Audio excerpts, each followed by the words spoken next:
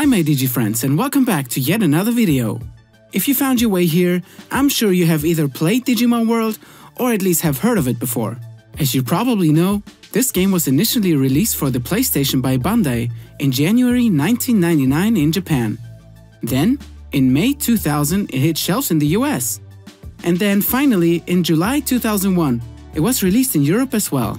But did you also know that the Japanese and US versions were quite different from the European versions? And no, I'm not talking about the different languages here. The JP and NA versions used the so-called NTSC standard, while the EU version used the PAL standard. NTSC is an abbreviation for National Television Standards Committee, named for the group that originally developed a black and white and subsequently colored television system that is used in the United States, Japan, and many other countries.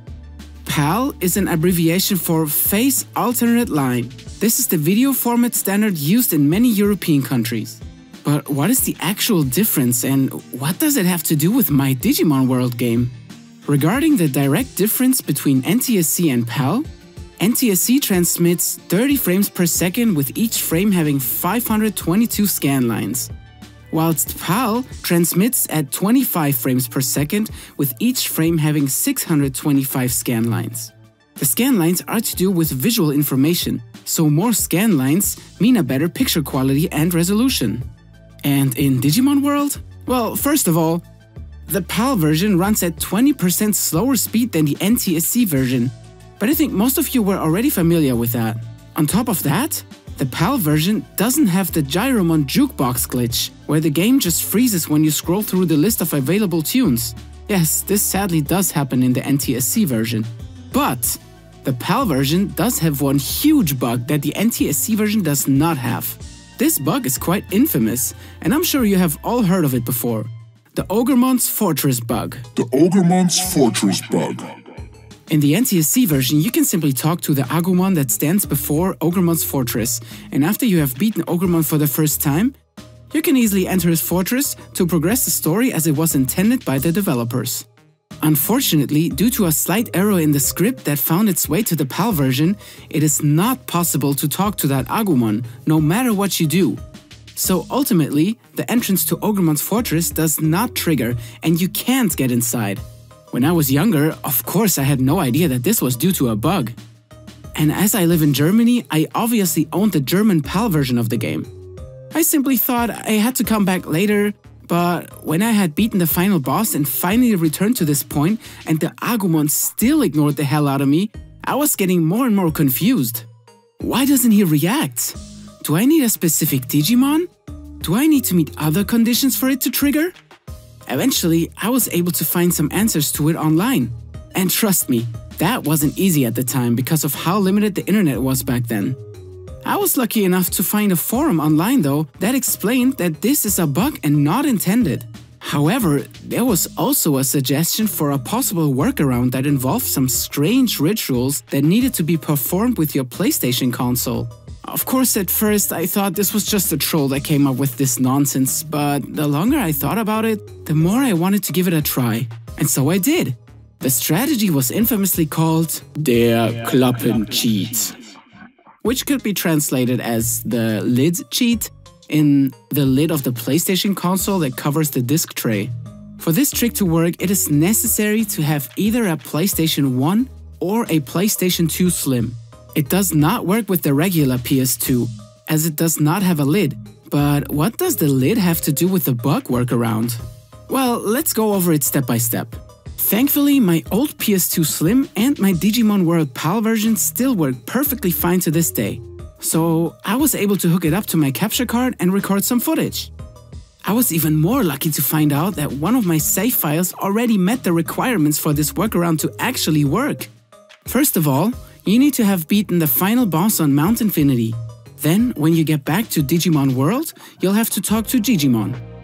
He will tell you that Analogman has returned, or at least that he can sense his evil energy somewhere, but he doesn't know where he is.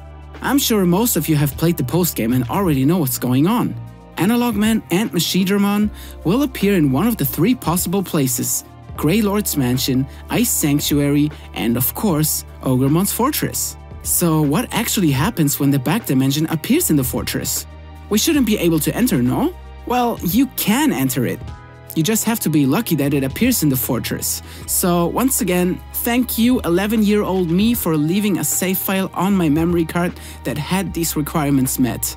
It's as if my past self knew I was going to come back to talk about this workaround. Worst case, I would have had to wait for 22 in-game days for the back dimension to reappear, and then it's not even guaranteed it will be in the right place. Lucky! Anyway, let's get back into it. So, I took my overpowered Phoenixmon to Ogremon's fortress and tried to talk to the Agumon, but of course this doesn't work. However, it is actually possible to sneak past this Agumon and then see if the back dimension is indeed in the fortress. You need to approach him from a certain angle and then hold down the R or L button to walk slower while mashing the D-pad in front, right and left direction. Eventually, you can sneak past him and approach the entrance, and voila! We are in the back dimension. Well, we're still not in a fortress, right? Well, first of all, enjoy all the bonus items this place has to offer, battle a few Digimon, and make your way towards the final teleporter. Now, it is important to save your game, so wait until your Digimon has to rest and then save.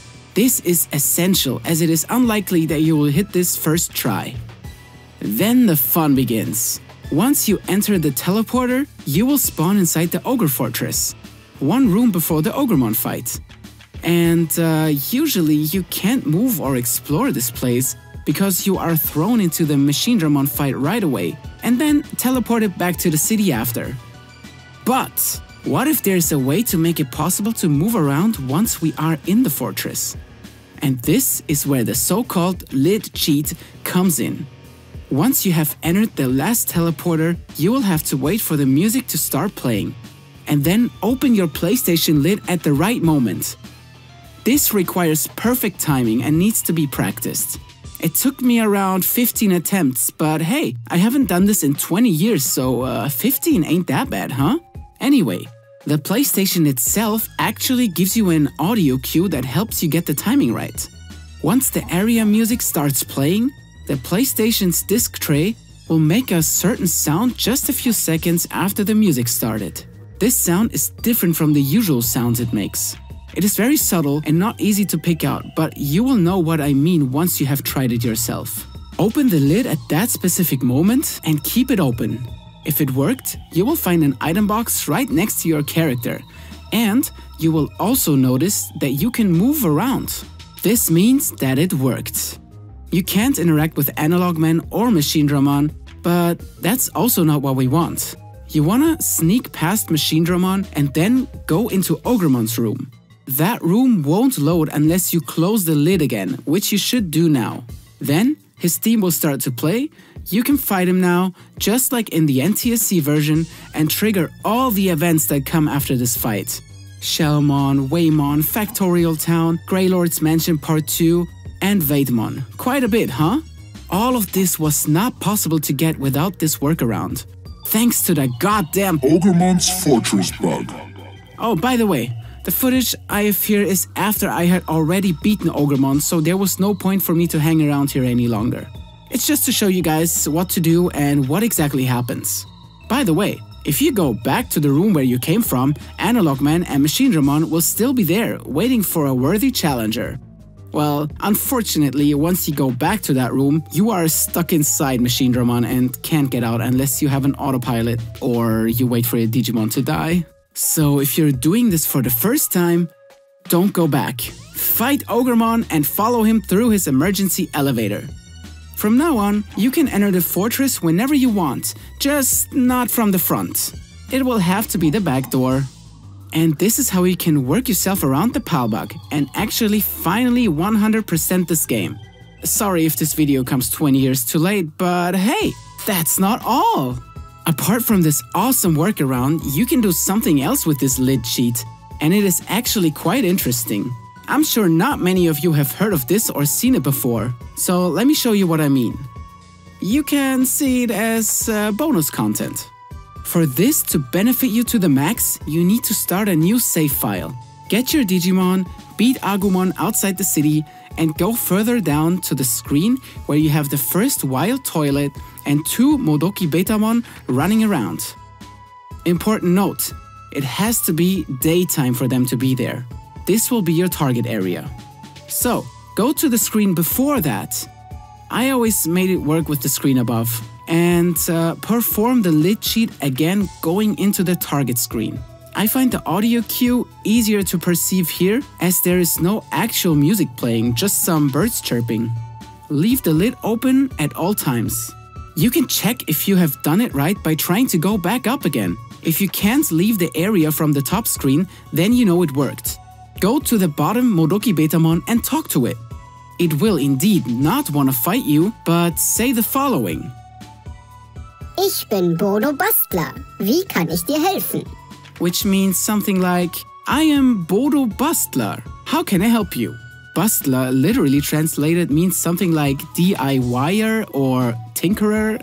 Anyway, this guy is called Bodo apparently. He will offer you 3 different services, which will be change stats, fast forward, and learn all techniques. This sounds too good to be true, right? Well, actually, the one with learn all techs only works in the beginning of the game, and for some reason won't work later on. But the other 2 things you can do at any time. So let's see if this guy can actually work wonders and keep his promise.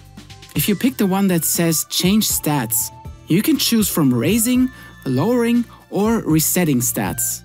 Then, you can raise or lower them by either 50, 100, or 200. And you can do that multiple times until you reach maximum stats. And the same goes for lowering them. You can have them lowered to all 0, even HP and MP, which I found very funny. If you reset them, they will go back to 500 and 50s, so not that great. Once you max the stats and close the menu, you'll receive a medal. But be careful, you might be stuck and Bodo will keep talking to you. Well, for now, we are not done, so let's see what else he can do. Next, we want to learn all techniques, so we will go into that. And yes, this can also be reverted. If you mash the menu button while closing the dialogue, you can make it to the player's menu and see for yourself. All techniques are learned. If you want to get out of there, you can just praise or scold your Digimon and wait for Bodo to move away from you, so you can move freely again. But let's see if you can actually fast forward the in-game time as well. Talk to him again and tell him to fast forward the time. Then choose if you want 1 hour, 6 hours, or 1 day to pass. You can even let multiple days pass by repeatedly talking to him. I don't know why anyone would want to do this other than to reach the 10 years medal, but oh, I see. To get Numemon. Anyway, check out our overpowered Numemon, which will die in just a few seconds because I made him too old. But seriously, I got quite spooked when I was younger and saw this for the first time because why does he have a functional dialogue? And why does he have a name? Who came up with this and who programmed this? I have no answer to this even to this day, so maybe one of you guys has. Maybe some developer planted this Easter egg on purpose to reward players who come up with this super weird cheat that I don't know how you would even come up with on your own. But hey, that's just a theory. Game. Wait. I don't want to get in trouble. But yeah, guys, that was my little showcase of the Digimon World PAL version lit cheat. Please let me know in the comments what you think. If you knew about this, or if this was the first time you have heard of this, or even seen it. I can't wait for your replies. If you enjoyed this video, please consider leaving a like and maybe even share this with your Digi-friends.